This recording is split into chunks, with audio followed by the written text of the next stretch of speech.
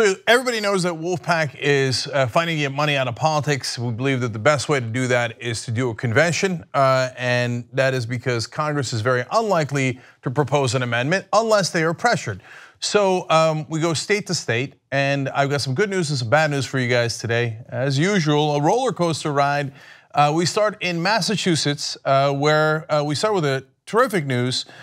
We had our sponsor, Senator Jamie Eldridge, doing a fantastic job, and I always like to give credit to people who are helpful and to state senators and reps who are American heroes looking to get money out of politics. Yes, there are good representatives in the world, and we did something we'd never done before in Massachusetts, and with the help of other groups that I'm going to tell you about, we got through 2 different committees. Man, everything's great. We're in a good shape, right? More good news, we had more co-sponsors than we needed for a majority in the Senate. We're definitely gonna pass this thing. Have you seen this movie before? Well, here comes Common Cause. So this is the group that claims to be progressive. They even say on our website that they're looking to get money out of politics. That's funny and tragic because no one fights us harder to keep money in politics. Maybe they think that that's not their intent, but they are fighting against all conventions, including one to get money out of politics. You want to fight against a convention to get to stop a balanced budget amendment? Great, I don't want a balanced budget amendment. That's a conservative idea, I don't agree with it, right? Why are you fighting our convention to get money out of politics? They fight us harder than the Koch brothers, they fight us harder than anyone else, and unfortunately they have excellent lobbyists. So all of our volunteers work, again, in the state of Massachusetts, and not just Wolfpack, but other groups as well. Flushed down because they went and talked to Senator Eric Lesser, and he was a co-sponsor, he was in. And they're like, oh, watch out, Eric. No, conventions are scary. They lead to real change, don't do it, don't do it. So they turn and they gut the bill, they take the convention out of it. So now Massachusetts has asked for the second time for Congress to pretty please propose this amendment to get money out of politics. How's that working out? Have they proposed it yet? You asked them once before. Oh right, that's the same national Congress that is deeply corrupt, that got their power through this corrupt system. And lo and behold, it turns out they're not going to voluntarily change it. Shocking. But I'm so glad you asked them pretty please one more time. I bet that works. No, you call for a convention, you put pressure on them. Now, Common Cause says the professional way to do things is to use lobbyists and gentlemanly kill your bill in the middle of the night. They say that our volunteers are too aggressive. All right, so I'm gonna show you one of our volunteers who worked in Massachusetts. His name is Guy O'Donnell. He's a regular citizen, as you're gonna see, just like one of you guys. He actually cared a lot about getting money out of politics. Didn't work in politics before, ever. But he just was a good American citizen and wanted to help. So here's his story of how things went down in Massachusetts. My name is Guy O'Donnell. I am a volunteer for Wolfpack here in Holyoke, Massachusetts. I've been involved with Wolfpack for over 4 years now. Last session, I was state director. So this year, we got pretty far. We got to a Senate vote, which is a lot further than we got last session. But for the Senate vote, we had a senator introduce an amendment that gutted the bill, basically taking out the call for an Article 5 convention. This was a senator that I was close to. I've canvassed for his re-election campaign. I've talked with him many times about this. He was on board with this bill for the last couple years at least. And then within a couple days of the vote, he decided to introduce this amendment, taking out the Article 5 convention because he was just terrified of the Article 5 convention all of a sudden. It was really discouraging. It kind of hurt. I've put a lot of work into this, thousands of hours and a lot of my own resources as well. And to have it go down that way where a senator that I know and like was the one that really brought down the bill wasn't great. I'm a little heartbroken, but hopeful for next session. Okay, look, I love that guy. And I love all our volunteers in Massachusetts and Maryland and New Mexico and Hawaii and all the places that fought for years and years to have a Common Cause lobbyist come in and whisper sweet nothings into the ears of the senators. Oh, don't do a convention. That's a real change. You might actually get money out of politics. Don't do it. Now, look, it's not personal. The guys at Common Cause, I'm sure they're pleasant people if you met them in the real world. And the senators who vote the wrong way, they're not, most of the times they're not bad people. But it doesn't help. You're still doing the wrong thing. And so there's gotta be consequences. And what I mean by that, and let me be super clear, is we help our friends and we defeat the people who are against us. That's the whole point of the organization. That's kind of how politics works. So for example, we put $50,000 into Antonio Hayes' campaign in Maryland. That's a lot of money for a state Senate election. You know why? Because he has voted to get money out of politics. He's voted for the Free and Fair Elections Resolution. He's a good guy. Senator Jamie Eldridge that I just told you about in Massachusetts, wonderful guy. Proposed this and fought for it. A lot of great senators in Massachusetts who gave rousing speeches about how we got to get money out of politics and voted the right way. But then, of course, all it takes is usually one, like a committee head or a head of the Senate, a head of the House, etc., and they talk to a lobbyist, and all of a sudden, hey, what can I do? Well, here's what you could do. You could lose your next election. Ask Representative Valancourt, who voted against us in New Hampshire. Incumbent since the 1990s, gone. The person who voted against us, that ran against Antonio Hayes, she lost by 30 points, gone. And for our friends, we got nothing but love for you. And so we are going to get this money out of politics one way or another. And Common Cause thinks they're really, really clever, but I don't think they are. And I think that united, we will be able to get past this issue as well. They say, well, if you do a convention, they can propose any amendment. First of all, they've lost on all of the facts. They used to say, well, they could take your convention idea and put it together with a conservative convention idea. Well, all you need is 34 states to call for a convention. And right now, Congress has counted more than 34 states. They cannot put them together. So now you're being gratuitous. Now you're attacking conventions that would get money out of politics. Why? Because you want to? Because you're already wrong on the facts. I debated them at a conference recently. We put that up online. I'll give you where you could find it in a minute. And now they don't make that point anymore because it's not true. You cannot combine two different issues to have a convention. You can't put a conservative one and a progressive one. And by the way, getting money out of politics is not purely progressive. It's bipartisan. 93% of Americans agree. And the second part is, they say, well, anything could happen at a convention. That's just not true. All that could happen at a convention is you could propose an amendment, like Congress can propose an amendment. At the end of the convention, then you have to ratify. You have to have 3/4 of the states, 38 states ratify.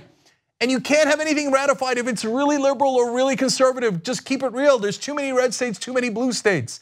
The only thing you can ratify is one that we all agree on, getting money out of politics.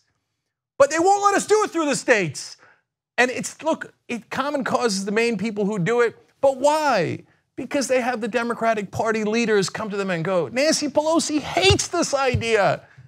All of the Democratic leaders hate this idea. They go, oh, no. That would give power to the people. Then they could propose an amendment on their own without us. Goddamn right. That's exactly what we want to do. You take power back. It's supposed to be a democracy. The Democratic Party hates this. And so when Common Cause says that the leadership and Pelosi and Schumer don't like it, she's right, because they want to keep their power. When they asked Nancy Pelosi, hey, what is the reason why you should be the leader of the Democrats in the House? She said, I raise the most money. So if you take money out of politics, there's no reason why Nancy Pelosi should be leader. So of course she clings on to power, and so do all the corrupt leaders of the Democratic Party. And I got to hand it to them. When they want to fight, it turns out they can fight. They never want to fight Republicans. I mean, they'll lay down again on the Supreme Court and on every other issue. But when it comes to fighting real progressives, they're like, oh, wait a minute, this is about my power. So then they mount up and they get every lobbyist and they get their Common Cause guys. Unfortunately, I believe we're going to change all these minds and these hearts, and we're going to do it one way or another, okay? But our good friends in the unions, a lot of them are on the wrong side. Well, I give money to politicians too. Yes, but I don't know if you know this, corporations have a lot more money than you. So keep on losing and see how that turns out for you. So if you want to find out more, let me give you some resources. Literally, wolf-pack.com/resources tells you everything you need to know about a convention so that you could fight back against the propaganda of the powerful, the elite, the establishment, common cause, groups pretending to be progressive but keeping money in politics. And if you want to see my debate with Representative Common Cause from New Mexico, we just recently had a convention put together by American Promise. I really appreciate that they had that public debate, and I appreciate Common Cause showing up to that debate. You can watch it yourself. It's on youtube.com/TYT, but it's also on wolf-pack.com/howl. It's their daily blog for Wolfpack, and just check out the video for yourself and see who you think is right, okay? Make up your own mind, it's unedited. You watch the whole video, see for yourself, okay? We have the facts on our side. Almost every single group, where it's the Justice Department, the American Bar Association, Congressional Research Service, every single one of them says you cannot combine issues. It must be on a single issue. So when groups on the left fight conventions on the issue of getting money out of politics, it is not because of anything related to do with conservatives or fighting the right wing. It's just simply not true. It's not remotely true. And now they know it, but they keep saying it anyway. And then when I say, hey, I question if you really want to get money out of politics, they're like, oh, how dare you? I beseech you to stop. Why? What are you doing? You're literally no other group. We defeated the Koch brothers in New Jersey when we passed it. That was actually relatively easy. But when the Democrats come, man, the Democratic legislators, a lot of times they run for the hills. And that is hard. So if we need to fight the Democrats, damn right we will. You want to fight the Republicans? Damn right we will. We're going to fight anyone in our path, and we're going to do it the right way. We're going to do it through politics. We're going to do it through our Constitution, and we're going to win. Now, good news. We're not alone. There's a lot of great groups that want to work on this. And we proposed the unity letter at that same conference I was telling you about that American Promise put together. And a lot of wonderful groups who want to get money out of politics have signed on to it. You can read the letter for yourself at wolf-pack.com/unity. And you know what it says? It says, I know it's a radical idea. We should try every avenue to get money out of politics. Can you believe that they actually disagree with that? They said, no, don't do the one that's actually most effective. Do you know that half the amendments to the Constitution have been passed because there was pressure from an Article 5 convention? The Congress, 17th Amendment is best example. Direct election of senators. Hey, why would the senators want to change a system where they just get picked by the state guys? It led to incredible corruption, but that's how they got into power. They didn't want to do that. Couple of states away from calling a convention, and all of a sudden the senators are like, oh yeah, we meant direct election. Conventions put pressure on Congress, then maybe even Congress could propose it. But the Democratic leadership goes, no, I don't want that. I might lose my power. Republican leadership at the national level says, I don't want that. I might lose my power. And Common Cause says, how can I help you maintain your power and not get any change at all? Anyway, but look, now let me move on to the good guys. So who signed the unity letter saying, yes, we should pursue every single path? Wolfpack, of course, initiated the letter, and they did a wonderful job with that. But let me talk to you about the other groups that are involved. Then you had American Promise. Look, they brought these folks together in the first place at the conference that I went to recently. They did a wonderful job with that, and they believe in all paths. And they have helped us in different states. Understand there are wonderful, wonderful groups out there that are fighting for the right things, led by Jeff Clements and Ben Gubitz for American Promise. And then Represent Us, another conference I went to, another great group that works on every single different path, led by Josh Silver. These are great groups. This is real unity. The Stamp Stampede, that is led by Ben Cohen. Yes, from Ben and Jerry's Ice Cream, that Ben Cohen. Great American Patriot. He's willing to do anything and everything to get money out of politics. He could be on a beach somewhere eating his own ice cream. No, he's in the middle of the fight. He's like Guy O'Donnell, the volunteer you just saw. He's like all of you guys who are fighting. They're standing a post and saying, I'm ready to do anything and everything to make sure that we reclaim our democracy. Then you got Take Back Our Republic. That's actually a conservative group. So when we say that Wolfpack is nonpartisan, we're not joking, okay? That's a group led by John Putner. He's a conservative. He's the one that got Eric Cantor thrown out of office, okay? Now that's grassroots. And you know what? They also don't like corruption. They also don't like crony capitalism.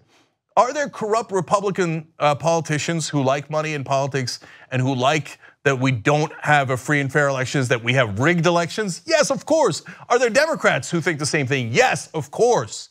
But there are also good conservatives willing to fight alongside good progressives on this issue. We get our democracy back, then we can go back to fighting on the other stuff through an actual system of government that represents the people. And then you got PCCC. Look at that, man. Conservative groups next to incredibly progressive groups like PCCC, led by Adam Green, Stephanie Taylor, and they are real fighters for change. Boldprogressives.org, they're a wonderful group. And then you got the local groups, Get Money Out of Maryland, GMOM. It's a great, wonderful, enthusiastic, unstoppable group in Maryland. Yes, Get Money Out of Maryland and Wolfpack got defeated by Common Cause Lobbyists in Maryland. You think we're not gonna come back? No, we're never gonna get discouraged. And we're gonna keep coming back and back and back until we win. And the main person who got in our way in Maryland, well, I told you about her a minute ago. We spent $50,000 and she doesn't have her seat anymore. So that's one less opponent. Next time we win in Maryland. And in Massachusetts, We the People Massachusetts is a wonderful group, worked their hearts off in Massachusetts, only to be disappointed in the ways that I explained earlier in the video. So please support all of these groups. There is real unity among progressives and even conservatives who actually believe in our democracy and our Constitution. So let's work together to make that happen. And so if you want any of those links, if you're watching this later on YouTube or Facebook, we'll have all those links down below in the description box. Get in the fight. So let's volunteer, let's participate in every way that we can. And I promise you that we are going to be relentless. We're never gonna give in.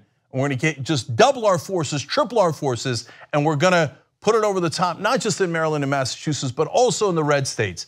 Because the American people, they can't stand the establishment. I know the establishment doesn't like to hear that, but they don't like it. We've had 40, 50 years of this system oppressing us, and it hasn't worked.